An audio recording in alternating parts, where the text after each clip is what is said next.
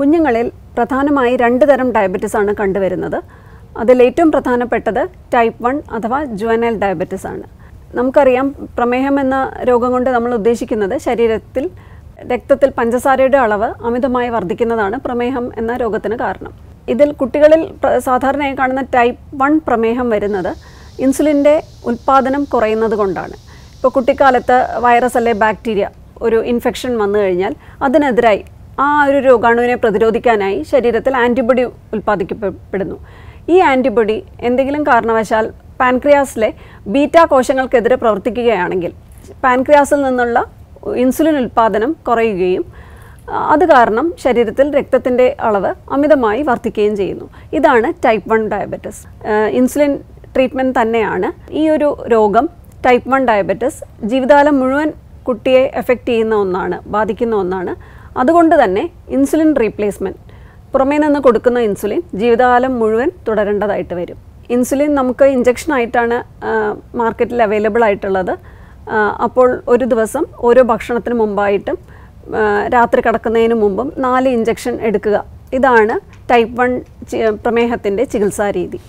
ഇത് കൂടാതെ ശരിയായിട്ടുള്ള ഭക്ഷണ രീതി, പോഷകസമ്പന്നമായിട്ടുള്ള അന്നജം താരതമ്യേന കുറവായ നാരുകൾ വേണ്ടുവോളം അടങ്ങിയ ഭക്ഷണ രീതി, മധുരം തീർത്തും ഒഴിവാക്കണമെന്നല്ല, എന്നാൽ അന്നജം കഴിയുന്നതും കുറവായ ഭക്ഷണം സ്വീകരിക്കുന്നതാണ് അഭികാമ്യം.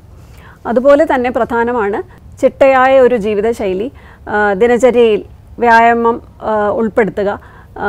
ദിവസവും ഒരു അരമണിക്കൂർ അല്ലെങ്കിൽ 1 മണിക്കൂർ ഒരു കൃത്യമായ വ്യായാമ മുറ പിന്തുടരുക.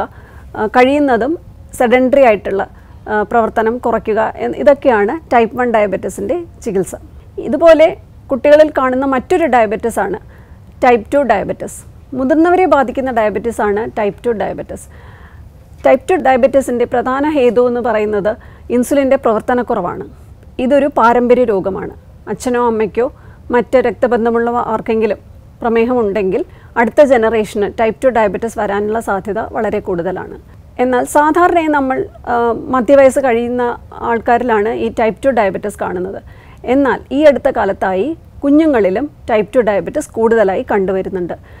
ഇതിൻ്റെ പ്രധാന കാരണം കുട്ടികളിൽ കൂടുതലായി കാണുന്ന അമിതവണ്ണവും പൊണ്ണത്തടിയുമാണ്. കുട്ടിക്കാലത്തെ അമിതവണ്ണമുള്ളവരായി വളരുകയാണെങ്കിൽ 10 വയസ്സ് 12 വയസ്സാകുമ്പോൾ തന്നെ ഈ ടൈപ്പ് 2 ഡയബറ്റിസ് കുട്ടിയെ ബാധിക്കാനുള്ള സാധ്യത വളരെ കൂടുതലാണ്. ശരിയായ രോഗനിർണയവും ശരിയായ ചികിത്സയും ലഭ്യമായിട്ടില്ല എന്നുണ്ടെങ്കിൽ കോംപ്ലിക്കേഷൻസ് വരാനുള്ള, അതായത് കിഡ്നിയെയും നാഡിയെയും കണ്ണിനെയും ഡയബറ്റിസ് രോഗം ബാധിക്കാനുള്ള സാധ്യതയും കൂടുതലാണ്.